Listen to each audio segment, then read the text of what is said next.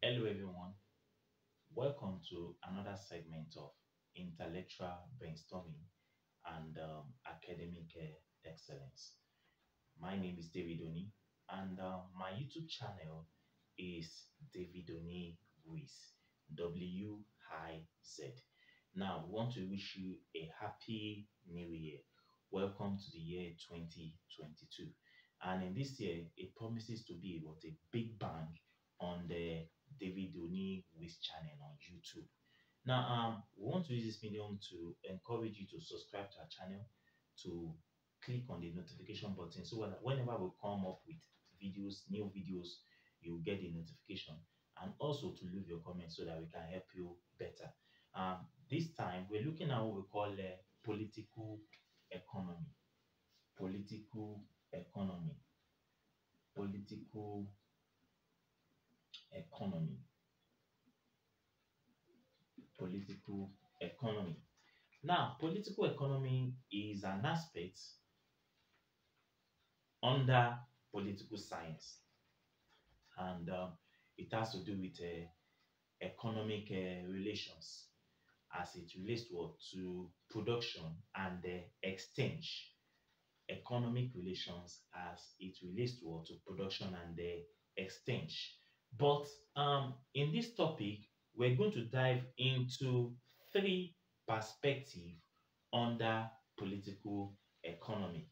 If time permits us, we're going to take them one after the other so that I can be able to have an in-depth analysis of what the political economy is all about. It will help you a lot. Now, the word political economy was first used by the man called Antoine Antoine de Montchrestien in 1615. So the word political economy, don't forget, was first used by this man, Antoine de Montchrestien, in 1615. But political economy, as used by Antoine de Montchrestien, has gone beyond that word, political economy. And that is why political economy is divided into three perspectives. We have what we call classical political economy,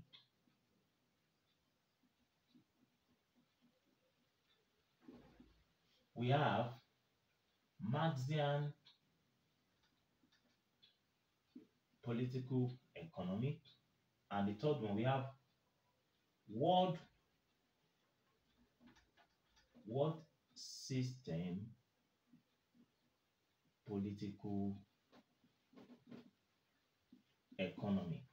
So there are three perspectives: classical political economy, then we have the Marxian political economy, then we have what we call the world system political economy or political perspective. Now, before we dive into this political economy, this perspective on political economy, let me quickly digress into what we call mercantilism. Mercantilism. Now, if you have been following my lectures, I actually lectured on what we call mercantilism. Mercantilism. And I said mercantilism was an economic concept that took place during the 16th to 18th century.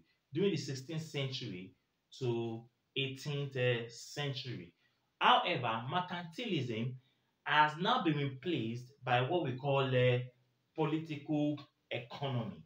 Political economy, which is classical, Marxian, and world system political economy.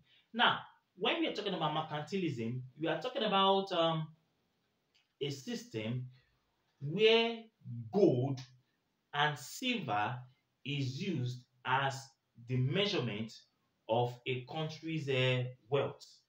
Gold and silver is used as a measurement of a country's wealth. And also where protectionism is being used. Protectionism is being used. And you're talking about a system where exports must exceed the imports. And you're talking about a system where Britain served as the major power at that time, using its naval system to control trade at that time. So the system was monopolistic. So mercantilism was monopolistic. It was monopolistic in what? In nature.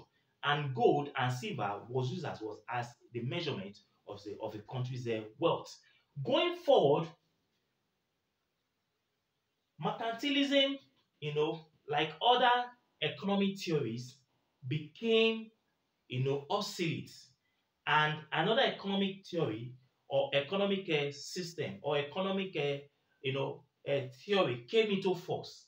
And that theory was the political economy, which was divided into what? Into the classical, the Marxian, and the war system political economy. Now, political economy, we're diving into it now. Now, let's look at what the first one we call a classical political economy.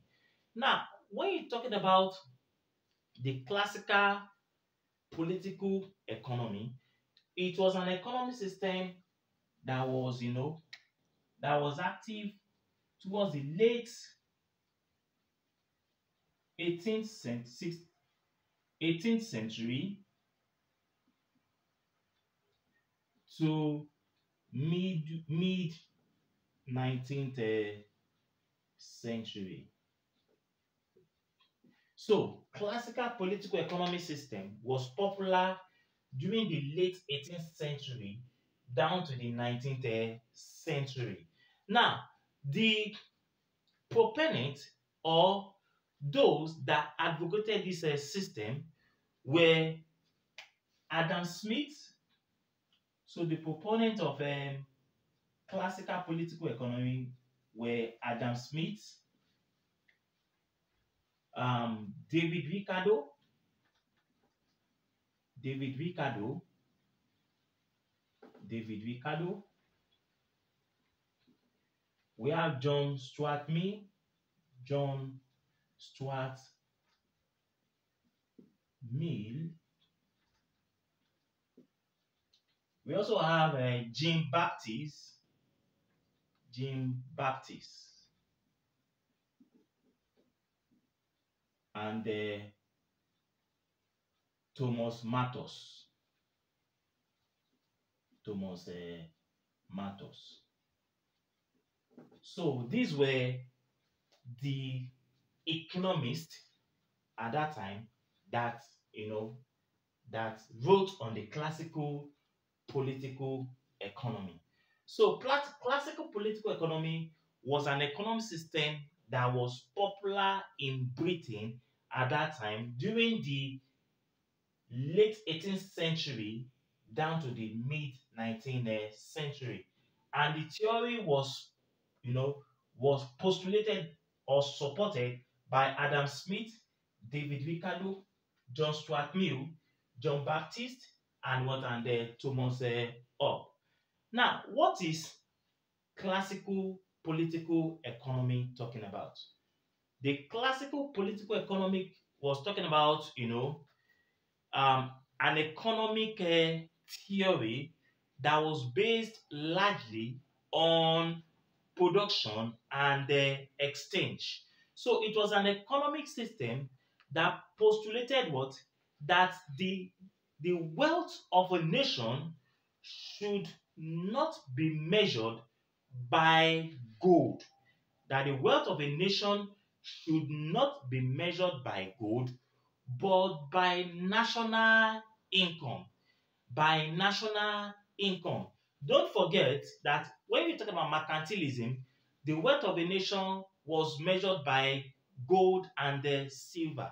But under classical political economy, the wealth of a nation, according to Adam Smith, should not be measured by gold, but rather by national income. by national income. And the national income should be based on what? On the division of labor and the use of what? Of accumulated capital. Division of labor and the use of what? Of accumulated capital. Division of labor and the use of accumulated capital. Division of labor and what? And then accumulated capital. So, what classical economy is talking about is that productive processes and exchange should not be monopolistic, but rather it should encourage what we call a free market economic system.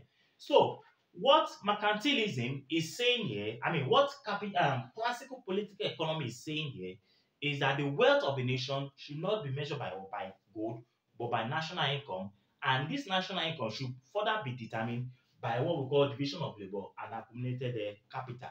And is now postulating that there should be a free market economic system, a free market economic system, as opposed to a monopolistic system that was postulated under mercantilism. So, what he's saying here is that classical political economy should be a free market system. So, it is running against monopoly.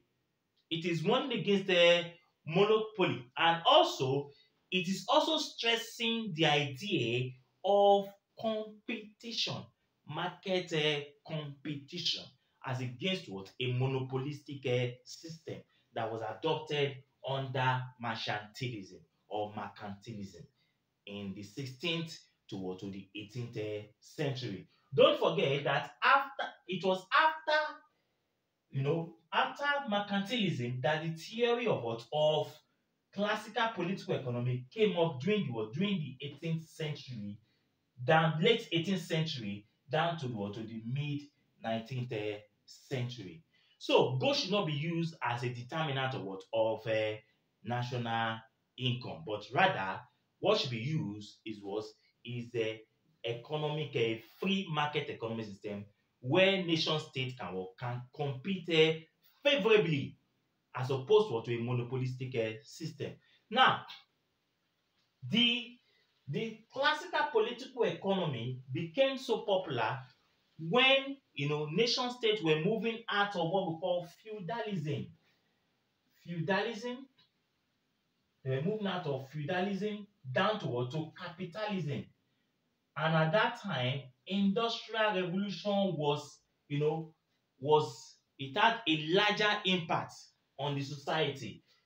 Industrial revolution. Industrial revolution. Now, what do we mean by feudalism? When you talk about feudalism, you're talking about an hierarchical ownership of land between the kings and the serfs. At that time, the king owns the land, and the king can allocate the land to whosoever he desires to farm. And at the end of the day, the so-called farmer or the so-called serf that will take over the ownership of that land to plant on it will give a certain percentage to the king at that time.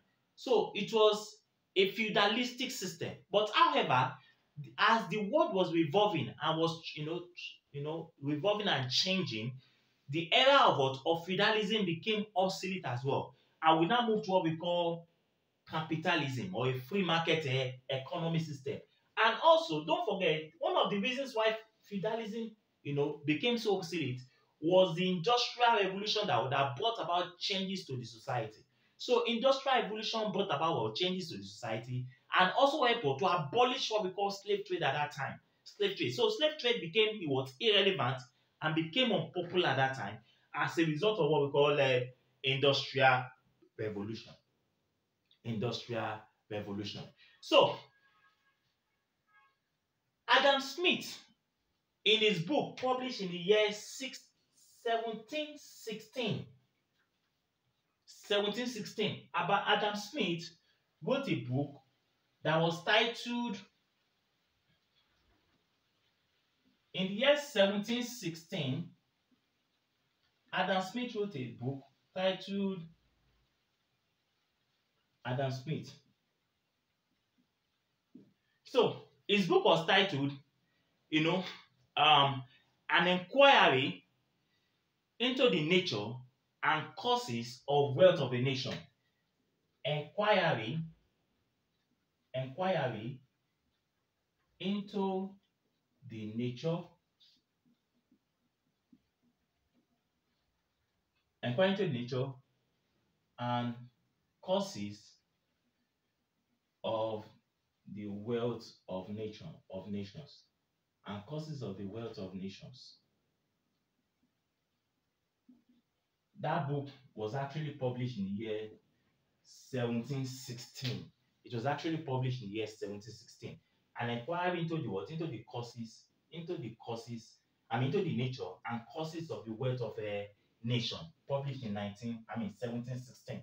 In that inquiry in that inquiry into the nature and causes of the wealth of nation, Adam Smith was able to, condemn what we call mercantilism, and he envisaged that nation states should go into what we call classical political economic system, where there will be free trade and free international trade. And that was why one of his predecessors, one of the people that also wrote book on that theory, was the man called David Ricardo, who was able to talk about what we call comparative advantage. Comparative advantage. That was one of his books. Comparative advantage. So what we're saying here is that Adam Smith, in the inquiry into the nature and causes of the wealth of nation, was able to analyze, critically, objectively, and subjectively the advantages that nation state will gain when they adopt a classical economic system as against a mercantilist economic system. So, however, other theories after classical economic system came up, like the Keynesian theory, and another theory which was called the neoclassical political economy, or the marginalist economy. Political economy. Now, the marginalist political economy, or the neoclassical political economy, and the Keynesian political economy actually replaced the classical political economic system with time. Just like how political economy, mercantilist economic system was replaced by the classical political economy system that was postulated by Adam Smith. So Adam Smith, in his book titled Inquiry into the Nature and Causes of the Wealth of Nation in 1716, laid the foundation for classical political economy. So his book that was published in 1716 laid the foundation for what we call a classical political economic system.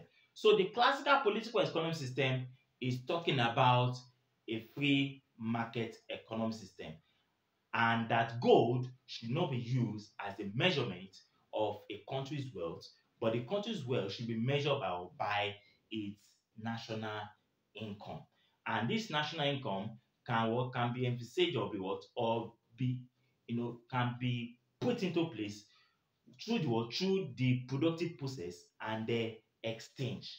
And this can also further be put into place when there is what we call which I mentioned here, division of labor and accumulated capital. So classical political economy along the line also died with a natural death, but today they serve as what, as a foundation of political economy. So in our subsequent class, we're going to look at what we call the Marxian political economic system. The Marxian political economic system. Once again, my name is David Oni, and my YouTube channel is David Oni Wiz. Please try to subscribe to this channel. also leave your notification and leave your comment on how to serve you better. Till we meet next time, don't forget, what we have done today is what we call the classical political economic system that was postulated by Adam Smith, who was what? Who was the originator of the word classical political economic system. In his book titled what? The inquiry into the nature and causes of the wealth of a nation, that was published in what, in the year 1716. And what classical political economy is talking about here is a free market system, a free market system, a free market system, and is also opposing what we call the mercantilist economic system at that time, which was postulated through the period of 16th to 18th century. On this note, we're going to say goodbye. Till meet next time again. Thank you so much. Thank you for watching our video. Don't forget to subscribe, click on the notification, and also leave your comment. Thank you and God bless you. Bye bye.